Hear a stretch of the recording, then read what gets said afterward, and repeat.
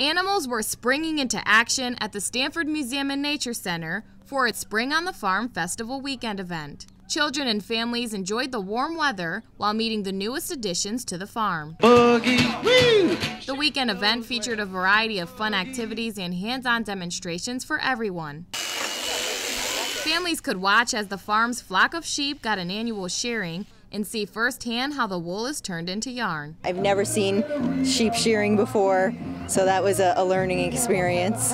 But it's great to have all these animals out and to be able to touch them and meet them. The weekend also included live music, a Frisbee show, crafts, hay rides, and much more. To find out more about the Stamford Museum and Nature Center and upcoming events, visit stamfordmuseum.org.